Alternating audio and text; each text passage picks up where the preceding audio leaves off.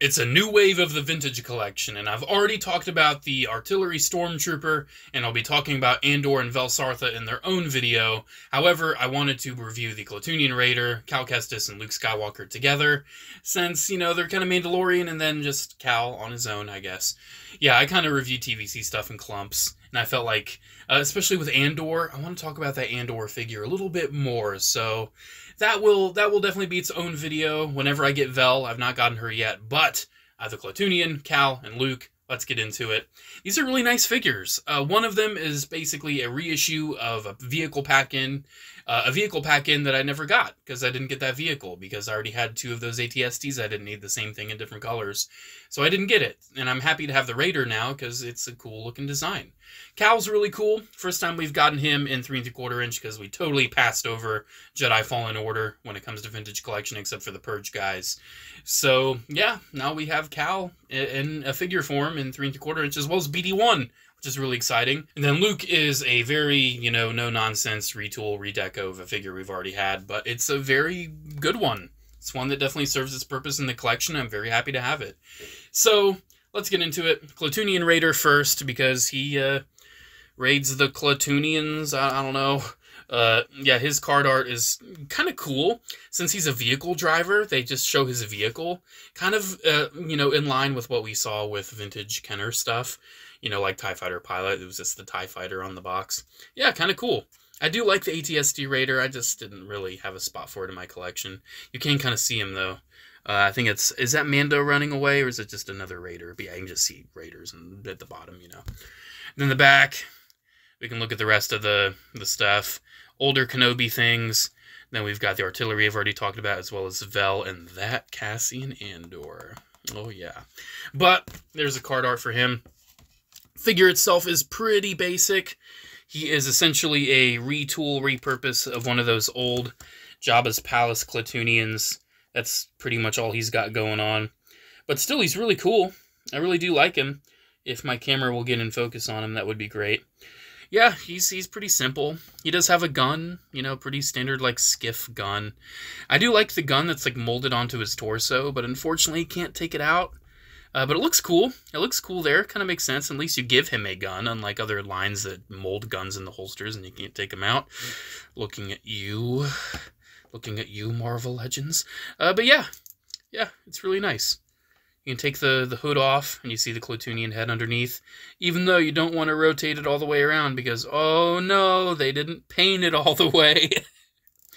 Yeah, they, like, made it in this base color, and then they painted the face, but they did not paint the rest of the head. So that's kind of unfortunate. Still, it's a cool-looking head. It's just a cool-looking guy overall, man. You can't see some of those, like, skiff guard pieces. You know, he's definitely pretty much like, you know, an old Klatooinian skiff guard. He even has the T-cut legs, like we saw back in the day. Kind of nostalgic. Seeing T-cuts still show up from time to time. And some people probably complain, like, oh, why didn't they give him new legs? Man, it's 3 3/4 in Star Wars. It's nice to get the super articulation, but for me, it's all about the world building. It's all about the characters. And I'm just happy to have this guy in my, you know, Mandalorian collection now. Because I felt like that was a pretty iconic episode. And also, it's just a nice, random thug man for Mando to kill. You know, it's cool. Yeah, the detail's really nice, man. The paint on newer vintage collection stuff is remarkable. It's absolutely exquisite. I almost feel like these are little models nowadays. Like, I see all the little silvers punched in, and a little wrap right there, and all the unique colors. And it just makes me think, like, am I really getting an action figure, or is it like a little model? It's like a little posable model of this guy. And it's just really nice. I really like it. Now, granted, yeah, it's still a toy, which is great. It just looks really good now. It looks really, really good. So articulation, you kind of got an idea of it. It's pretty basic. He's got a single ball joint at the head, which with the hood on, gives you a decent range, but you can see it's going to start messing with the hood a little bit. You can get it moving up to, you know, a decent extent, and you can, you know, have him look down a little bit. Shoulders are on big old ball hinges. Elbows are on ball hinges. Swivels at the wrist. Swivel at the waist. Very creaky swivel. Swivel at the hips, ball-hinged knees, and ball-hinged ankles. Man, just saying that. Swivel at the hips, ball-hinged knees, and ball-hinged ankles. It reminds me of, like, how SipForward229, shout out to you if you're watching this, by the way. It just reminded me of how he, like, ran down the articulation, like, on these figures back in, like, 2010 and all that. It was like, swivel at the hips, ball-hinged knees, and ball-hinged ankles. It just, man, the nostalgia. Hi, by the way, if you're watching. Yeah, really like this guy. Really cool. Alright, so there's him. Then next up, got to talk about Cal Kestis, because my camera wants to focus on him very badly, because he has a very real human-looking face. But let's look at the card first. And there goes the Klatooinian's card. Very nice. Oh, killed him. Perfect. Nice. Okay, let's get you back. Let's get you, yeah, there. Boop. No, let's not drop you. Perfect. Boom. Yeah, I like the card. I don't know what planet he's on. I don't really know much about the new game whatsoever, because it hasn't come out yet. Yeah, I like BD1 on the shoulder. He's got a bit of a stubble now. He's grown up a little bit. Yeah, it's cool. It's a cool card. Really nice picture they picked. Then the back, pretty much the same with the character selection. One thing I did notice, the backs are always going to be different. Not just because of that, but because it has like a little accessory count. Includes 2 figures and 3 accessories. That's kind of cool. It says includes 2 figures with this one. Because, I mean, you do get 2 figures. But let's talk about him. So, bringing in Cal. What can I say, man? What can I say? It just looks so good. They've done such a remarkable job with these 3 3/4 inch stuff nowadays. That's not really proper English, but I'll just roll with it. Yeah, they just do such a good job. Like the little punched-in paint right there. A little bit of color on the shoulder. The gun, too, is really nice. I like the gun. Cool looking. Cool looking. Whoa, cool looking. Yeah, got a little lightsaber hilt right here, which is the same lightsaber as, you know, the one he's holding. But in the game, you can, like, customize sabers and have them with a small saber, like, dual wielding and everything. So the way I see it, you know, if I want him with a saber on his hilt still, that's just his second saber he's not using. You know, you can customize him in the game. That's my point. You can get him with the gun in his hand. And it works. It really works. He's got the nice up and down, because that's how they do it now. Yeah, he looks great. Zooming in on the head as I have him in this awful, like, 5 POA pose. That's a nice looking head. I mean, that's Cal Kestis from the game. That's him. Looks really nice. I like the little stubble. It's pretty cool. It's pretty cool.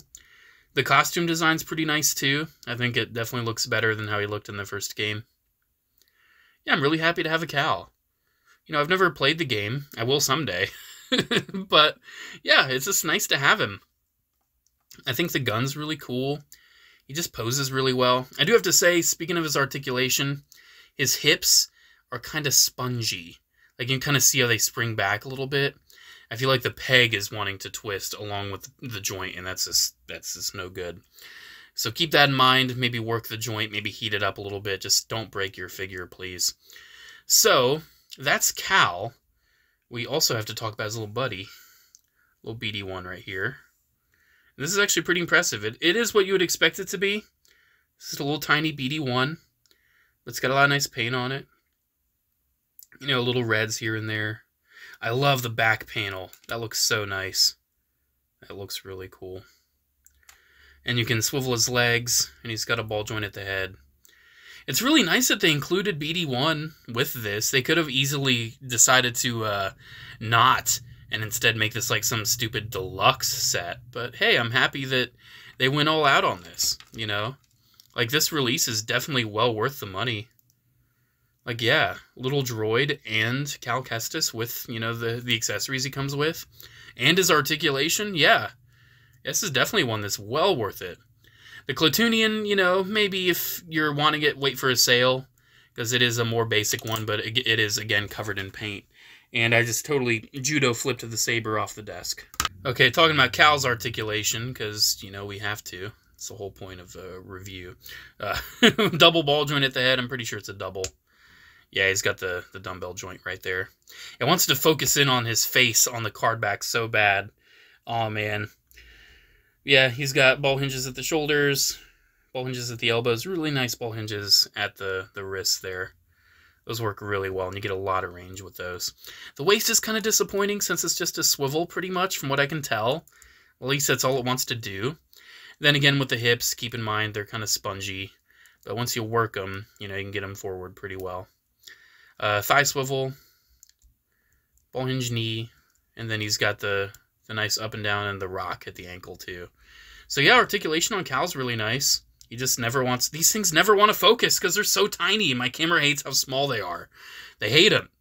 Okay, there's Cal. Really nice. If I have one complaint, I wish there would have been a nice way to, like, you know, put BD1 on his shoulder. You know, maybe like a little slot in his strap on the back or something would have been nice. Because I just think it's a nice look. That's how I want to display him. But, you know, it's an action figure. You're kind of limited with what you can do. Still, though, it's a nice figure. I really enjoy it. And last up is the action figure of the most hype Star Wars moment of all time, Luke Skywalker, when he showed up on the Imperial Light Cruiser. Very nice picture. I think they picked a really nice picture for that. I think it looks good. I like it. I don't know what else to say. I like it. And then in the back, yeah, same thing. You can see right there it says figure and 3 accessories. Even though technically I'd say he has 4, but, you know, we'll talk about it. Yeah, really cool. Really cool little card there. And then the figure itself, you see I've got him posed in the iconic, you know, lightsaber out when he was walking. Man, I just got to talk about, you know, just real quick, this moment in the show, when Luke showed up, I have never been more hyped for anything I've ever seen on a screen before in my entire life. I've never, you know, watching a movie, watching a show, my heart has never raced as fast. I've never been more excited. Luke showing up and that never being leaked and me not being spoiled for it was such an amazing experience. I wish I would have been able to see that on the big screen, but hey, seeing it in my living room was still just as exciting. And having this figure of it and seeing how well replicated it is, I'm pretty happy. I think they did a pretty good job with this.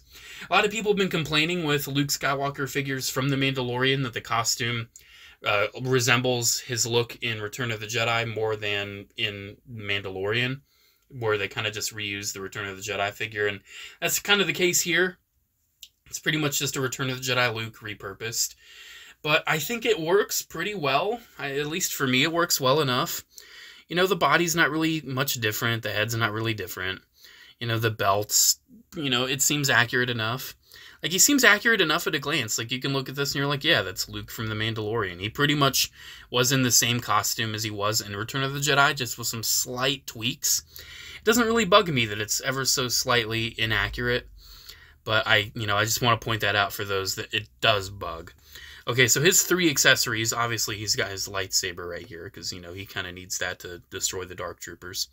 You do get a hilt, per usual, and the hilt does connect somewhere on him, right there. So, for me, every once in a while, I just kind of keep the hilts on the belts, even if they're already holding the lightsabers, because even though it makes 0 sense whatsoever, at least it keeps all the accessories on him. Man, that does not want to go in. There we go. I got it.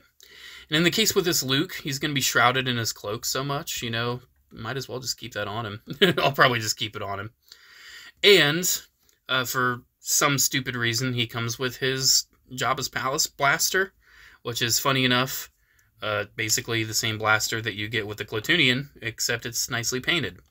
So if you want, you know, you could just give this nicely painted one to the Klatooinian and just toss that in the bin. I'll probably end up doing that, because this Luke has no reason to have a blaster, because he didn't use that in the show. But yeah, it's really nice. Like I said, I do feel like he has an extra accessory, since he's got the cloak, which you can remove. And you can have that folded down and, you know, have his face exposed. And the face, you know, they've never gotten Mark Hamill's likeness perfect. They never have. They probably never will. I don't know why. They just can't figure it out. But, I mean, it looks like him, you know, enough. It's not a spitting image like certain other figures that they do. Cough, cough, Cassian Andor, cough, cough. I can't wait to show that off. I have to wait until I get Vel, but I can't wait to show that Cassian. But yeah, you know, it does its purpose. And you can remove the head. It's just on a, you know, the classic big old ball joint, and remove the cloak. So like I said, technically I would say he has 4 accessories since he's got the cloak. But yeah, you know, you can remove that, and this gives you a better look at the body itself. Because he's got a ball joint, ball hinge. He's got the hinge up and down at the wrists, which is nice for articulation. Like, look at that. You wouldn't be able to pull that off without the wrist hinge. Swivel. He does still have the ball joints, or the ball hinges, I should say, at the hips. But I feel like for Luke, they work really well. I wouldn't really be too mad if they never updated that for him. Because it works well enough, you know, it just works. Swivel at the thigh, ball hinge at the knee, and he's got the ankle rockers. So yeah, very nice new body. He's just kind of a little behind with the swivel and the ball hinge, and he has totally lost focus. But, you know, that's just how it is. They don't want to focus. Sometimes I'm editing these videos, and it drives me crazy that, like, why is it not in focus? What? Gosh, oh my god, what was I thinking? This is how they are, man. They're super tiny. They don't want to stay focused with me moving them around all the time. I do have to say, getting the cloak on and getting it over his head is one of the easiest experiences I've had with a 3 3/4 inch cloak. Pretty much my entire collecting life. It just works so well. It's so fluid. It looks nice. Especially at the scale. Like, yeah, that's Luke from Mandalorian. Boom, there you go. It's bushy enough. It's big enough. It covers him up enough. Yeah, that's great. That's great. Really nice figure. I really like it. It is what it is. You know, it's a repurposed Return of the Jedi Luke for Mandalorian, and I think it works well enough. Does its job, serves its purpose. So there we go. There is my look at the latest wave, at least about half of it, of the vintage collection. Like I said, I already covered the artillery in its own video. Now I'll be covering the 2 Andor figures in their own video sometime here soon. Sometime in the future, I'll talk about them. But here we go. Here is a few new 3 3/4 inch figures for your collection, unless you already have the Klatooinian Raider, in which case, you know, buy another one. It's a army builder, pretty much, you know, just get another one, why not? It's only money. Alrighty, guys, there we go. Thank you guys so much for watching. Special shout out to channel members as well. Thank you all so much for the continued support. You get early access to videos. I'm going to try to get some more exclusive content out for you guys. You know, channel, you know, video shout-outs every single video. Yeah, if you want to support me, I really appreciate it. Alrighty, guys, there we go. Have a great one, and I'll see you in the next video. Bye.